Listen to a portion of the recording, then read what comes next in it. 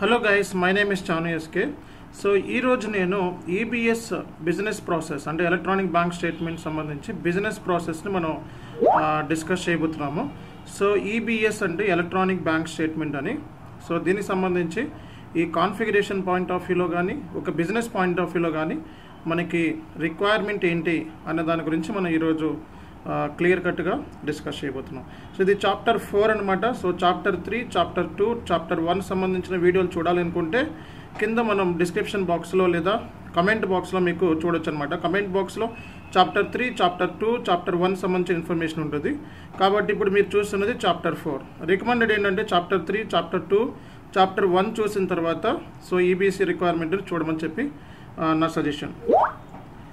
So మీరు కనుక నా వీడియోస్ని ఫస్ట్ టైం కనుక వాచ్ చేసినట్లయితే ఇమీడియట్గా సబ్స్క్రైబ్ చేయండి. అలాగే మరిన్ని వీడియోస్ కోసం చూస్తూనే ఉండండి. సో ఈబీఎస్ అనేది మనం చూసినట్లయితే so last time what is EBS అనే కాన్సెప్ట్ని పెట్టడం జరిగింది chapter 3లో. So main purpose of uploading the bank statement. So ఎస్ఏపిలో మన బ్యాంక్ స్టేట్మెంట్ అప్లోడ్ చేయడానికి మెయిన్ రీజన్ ఇచ్చేటప్పటికి ఏంటంటే పర్పస్ ఏంటి అంటే so make your main account అంటే సో ఎస్ఏపి సంబంధించిన your bank main account and physical bank statement balance ఈ రెండు కూడా sync అవ్వాలంట. Okay, the main purpose of uploading the bank statement in to SAP is to make your bank main account and physical bank statement balance in sync. ఆ రెండు కూడా మనకు sync అవ్వాల్సిన requirement ఉంది. So and మీరు చూసినట్లయితే first requirement ఏంటంటే so EBS చేసే ముందు ఫస్ట్ మీరు చేయాల్సిన పని ఏంటంటే హౌస్ బ్యాంక్ అనేది క్రియేట్ చేసుకోవాలి. సో ఈ హౌస్ బ్యాంక్స్ లేదా అకౌంట్ ఐడీస్ జనరల్గా అకౌంట్ ఐడి వచ్చేటప్పటికి మీకు ట్రెజరీ పాయింట్ ఆఫ్ వ్యూలో అయితే ఇక్కడ మీకు హౌస్ బ్యాంక్ క్రియేట్ చేసేది బ్యాంక్స్ క్రియేట్ చేసేది వెళ్ళి రియల్ టైంలో ఫిజికల్గా బ్యాంక్ అకౌంట్ని క్రియేట్ చేసి ఓపెన్ చేసేది ట్రెజరీ టీమ్ ఉంటుంది. సో వాళ్ళలో కొంతమంది ఉంటారు, వాళ్ళు ట్రెజరీ టీంలో ఉన్న పర్సన్స్ని అకౌంట్ సంబంధించి ఓపెనింగ్ కానీ అన్నీ కూడా వాళ్ళు చూసుకుంటారు. సో ఈ హౌస్ బ్యాంక్ క్రియేషన్తో పాటు జిఎల్స్ని కూడా క్రియేట్ చేయాలన్నమాట. సో ఈ బ్యాంక్కి సంబంధించిన రెస్పెక్టివ్ జిఎల్స్ ఏమైతే ఉంటాయో సబ్ జిఎల్స్ మెయిన్ జిఎల్స్ ఏమైతే ఉంటాయో అవి క్రియేట్ చేయాల్సిన అవసరం ఉంది ఫస్ట్ పాయింట్. అండ్ నెక్స్ట్ ఏంటంటే మనకి అకౌంట్ ఐడి ఈ డీటెయిల్స్ అనేవి ట్రెజరీ టీమ్ మీకు ఇస్తుంది. సో మీరు ఆటోమేటిక్గా హౌస్ బ్యాంక్ సంబంధించిన కాన్ఫిగరేషన్ మీరు చేయగలుగుతారు. నెక్స్ట్ ఏంటంటే setup bank selection parameter programme. So bank selection parameter ప్రోగ్రామ్ని మనం డిఫైన్ చేయటం. నెక్స్ట్ ఏంటంటే ఆటోమేటిక్ పేమెంట్ ప్రోగ్రామ్ సంబంధించి కాన్ఫిగరేషన్ మొత్తం అంతా కూడా అయిపోయి ఉండాలి. Setup all company code for payment transactions both customers and వెండర్స్కి అయిపోయి ఉండాలి. And setup paying company code for payment transactions అయి ఉండాలి.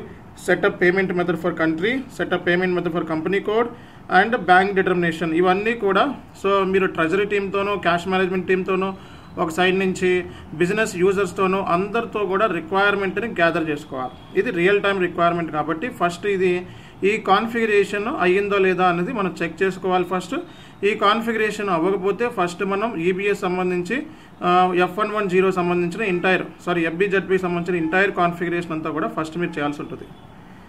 సో నెక్స్ట్ మనం చూసుకున్నట్లయితే సో ఈబీఎస్ చేయడానికి మెయిన్ ఏరియాస్ ఏంటి, సో బిజినెస్ ఏరియాస్ ఎటువంటి గ్యాదర్ చేయాలి మెయిన్. సో ఫస్ట్ ఏంటంటే జిఎల్స్ని చూస్ చేసుకోవాలి. సో ఈ జిఎల్స్ ఏంటి, main bank account, so out going bank account, అలాగే incoming bank account, next bank charges, other expenses, interest receipt, other incomes ఇవన్నీ కూడా జిఎల్ అకౌంట్స్ అనమాట. సో ఈ జిఎల్ అన్ని అకౌంట్స్ కూడా ఫస్ట్ మనం క్రియేట్ చేసుకొని రెడీ చేసుకోవాలి. సో ఇది ఈ అడిషనల్గా ఇంకేమైనా అదర్ జిఎల్స్ రిక్వైర్మెంట్ ఉంటే సో దానికి సంబంధించిన రెస్పెక్టివ్ టీమ్ సో రియల్ టైంలో MDM team master data management team జిఎల్ని create చేస్తుంది. జిఎల్ ఎక్స్టెన్షన్ పార్ట్ అంతా కూడా ఎండిఎం టీమ్ ఉంటుంది. ఇన్ కేసు ఎండిఎం టీమ్ లేకపోతే నెక్స్ట్ యూజర్స్ జిఎల్ క్రియేట్ చేస్తారో చెక్ చేసుకోండి. సో బిజినెస్ యూజర్స్ క్రియేట్ చేయకపోతే FICO కన్సల్టెంట్ మనకి ఆథరైజేషన్ ఉంది FS00కి అంటే డెఫినెట్గా మనం క్రియేట్ చేయొచ్చు. సో దానికి ముందు ఏంటంటే రెస్పెక్టివ్ కన్సల్ట్ టీమ్స్ మనం కాంటాక్ట్ అవ్వడం అనేది చాలా important. So main bank account, out going bank account, incoming bank account, bank charges, other expenses, interest receipt, other incomes ఇవన్నీ కూడా జిఎల్స్ రిక్వైర్మెంట్. ఈ జిఎల్స్ ఇవే కాకుండా మీరు చేసే బిజినెస్ని బట్టి జిఎల్స్ రిక్వైర్మెంట్ కూడా పెరుగుతుంది. కాబట్టి ట్రాన్సాక్షన్స్ని బట్టి ఇక్కడ బ్యాంక్ సంబంధించిన ఎక్స్టర్నల్ ట్రాన్సాక్షన్స్ ఏమున్నాయి అన్నది కూడా మనం చెక్ చేసుకోవాల్సి ఉంటుంది. సో వీటికి సంబంధించి జిఎల్స్ని ఫస్ట్ క్రియేట్ చేసుకోవడం రిక్వైర్మెంట్. సో ఆ తర్వాత మాస్టర్ డేటా అంటే బిజినెస్ పార్ట్నర్ సంబంధించి బిజినెస్ పార్ట్నర్స్ అంటే వెండర్స్ కస్టమర్స్ సంబంధించి మీరు బ్యాంక్ డీటెయిల్స్ని అన్నీ కూడా అప్డేట్ చేయాల్సిన అవసరం ఉంటుంది అనమాట. నెక్స్ట్ బేసిక్గా ఈ జిఎల్స్ క్రియేషన్ కూడా ఒక పార్ట్ అనమాట. నెక్స్ట్ మీరు ఏ ఫార్మేట్ని యూస్ చేస్తారు, BI ఫార్మేటా, MT 940 942 multi cash ఫార్మేట్సా, so ఏ ఫార్మేట్ మీరు చూస్ చేసుకుంటారు అనేది బ్యాంక్కి మీ కంపెనీకి మధ్య ఉన్న అండర్స్టాండింగ్. నెక్స్ట్ ఏంటంటే SAP configurations, EBS point of వ్యూలో ఏమేమి కాన్ఫిగరేషన్స్ ఉన్నాయి, ఆ కాన్ఫిగరేషన్ సంబంధించి రిక్వైర్మెంట్ ఏంటి, సింబల్స్ ఏంటి, అట్లాగే దానికి సంబంధించిన జిఎల్స్ ఏంటి, పోస్టింగ్ రూల్స్ ఏంటి, ఇవన్నీ కూడా మనకి ఇంపార్టెంట్ ఏరియాస్ అనమాట. అట్లాగే ఇక్కడ చూసినట్లయితే setup connection between SAP and bank file transfer mostly secured. So బ్యాంక్కి అలాగే ఫైల్ బ్యాంక్ నుంచి ఫైల్ ట్రాన్స్ఫర్ అవుతుంది కదా SAPకి. సో ఈ పాయింట్ ఆఫ్ వ్యూలో మనకి ఏమైనా సెక్యూర్డ్స్ ఈ బేసిస్ టీమ్ వాళ్ళు చూసుకుంటారు ఈ కనెక్షన్ సెటప్ అంతా కూడా. సో ఈ కనెక్షన్ సెటప్ అనేది చెక్ చేసుకోవాలి. నెక్స్ట్ ఏంటంటే కాన్ఫిగరేషన్ పాయింట్ ఆఫ్ వ్యూలో FBZP configuration, OT83 configuration, OTPM, DME సంబంధించిన కాన్ఫిగరేషన్ కూడా EBSతో లింక్ అయి ఉంటుంది. అలాగే OBMP వీటికి సంబంధించిన కాన్ఫిగరేషన్ ఇంటైర్ ముందు చేసుకొని రెడీగా పెట్టుకోవాలి. నెక్స్ట్ ఏంటంటే మనకి EDI ఎలక్ట్రానిక్ డేటా ఇంటర్చేంజ్ ఏదైతే ఉందో పార్ట్నర్ ప్రొఫైల్ క్రియేట్ చేయటం.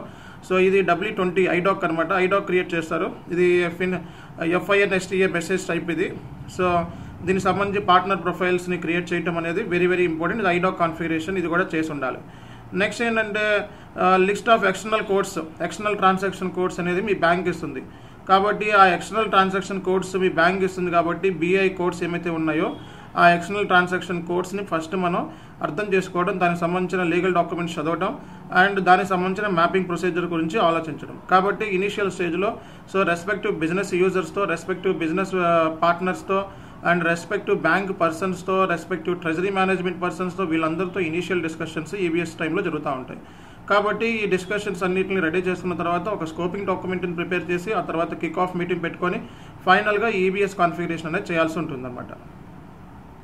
సో దీనికి సంబంధించి ఇంకా మనం చెప్పుకున్నట్లయితే చూసినట్లయితే so external transaction codes, posting రూల్స్ని డిఫైన్ చేయటం, అలాగే link your external symbols provide by the bank. External symbols ఏమైతే బ్యాంక్ ఇస్తుందో దాన్ని పోస్టింగ్ రూల్స్కి చెక్ చేసుకోవడం, సో అల్గారిథం చెక్ చేయటం, క్లియరింగ్ లాజిక్ని ఫైండ్ అవుట్ చేయడం, ఇవన్నీ కూడా ఇంపార్టెంట్ ఏరియాస్ కింద మనం చెప్తామన్నమాట. సో EBSలో ఎక్స్టర్నల్ సింబల్స్ని సంబంధించి పోస్టింగ్ రూల్స్ని డిఫైన్ చేయటం అండ్ అల్గారిథంని సెట్ చేయటం, పోస్టింగ్ క్లియరింగ్ లాజిక్ని క్రియేట్ చేయడం, ఇవన్నీ కూడా మెయిన్ టాపిక్స్ కింద చెప్పుకోవచ్చు. నెక్స్ట్ ఏంటంటే ఇక్కడ EBSలో మనకి కాన్ఫిగరేషన్స్ ఏమున్నాయి అంటే అకౌంట్ సింబల్స్ని క్రియేట్ చేయటం and assign accounts to account symbols, GL అకౌంట్స్ని assign చేయటం, అలాగే క్రియేట్ కీస్ ఫర్ పోస్టింగ్ రూల్స్ని క్రియేట్ చేయటం, పోస్టింగ్ రూల్స్ని డిఫైన్ చేయటం. సో ముందు కీస్ని క్రియేట్ చేయడం పోస్టింగ్ రూల్స్కి, ఆ తర్వాత పోస్టింగ్ రూల్స్ని డిఫైన్ చేయటం, ట్రాన్సాక్షన్ టైప్స్ని డిఫైన్ చేయటం, అలాగే assign external types to posting rules, అలాగే assign bank accounts to transaction types, ఇవన్నీ కూడా మెయిన్ కాన్ఫిగరేషన్ EBSలో ఈ కాన్ఫిగరేషన్ చేస్తే సరిపోతుంది. ఆ తర్వాత ఫైల్ అప్లోడ్ చేస్తే రెస్పెక్టివ్ ఫైల్ అప్లోడ్.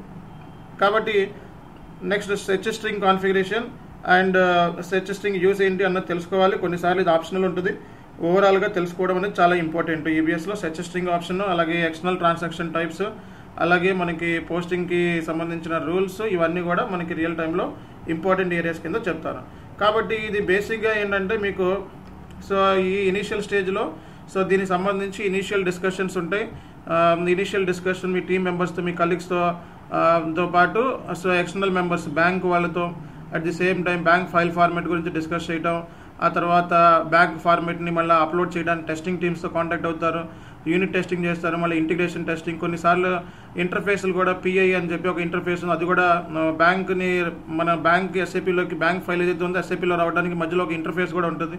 ఆ ఇంటర్ఫేస్ టెస్టింగ్ కూడా చేస్తారు, రిగ్రెషన్ టెస్టింగ్ ఉంటుంది. సో రిగ్రెషన్ టెస్ట్ సర్వర్స్లో చేస్తారు.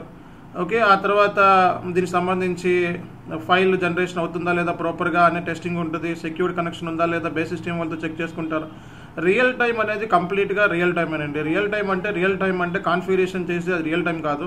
సో ఏ టీమ్స్తో ఎవరెవరు కాంటాక్ట్ అవ్వాలి, ఎప్పుడు కాంటాక్ట్ అవ్వాలి, ఎలా కాంటాక్ట్ అవ్వాలి, అండ్ ఈ టీమ్స్తో అవసరం ఉంది అండ్ ఏ GLs అవసరం ఉంది, ఇవన్నీ కూడా బిజినెస్ ప్రాసెస్లో పార్ట్ అనమాట. సో రిక్వైర్మెంట్ అంటే బిజినెస్ని అర్థం చేసుకొని క్లయింట్ చెప్పే రిక్వైర్మెంట్ అర్థం చేసుకొని SAPలో మ్యాపింగ్ చేయాలి. సో ఆ స్కిల్స్ రియల్ టైం కన్సల్టెంట్ మాత్రమే ఉంటుంది. కాబట్టి శాంపుల్గా ఈ వీడియోని పెట్టాను. సో ఈ శాంపుల్ వీడియోని మీ అందరికీ కూడా యూజ్ అవుతుంది. అండ్ రియల్ టైం డిస్కషన్స్ ఫర్దర్గా కావాలంటే you need to take training from us.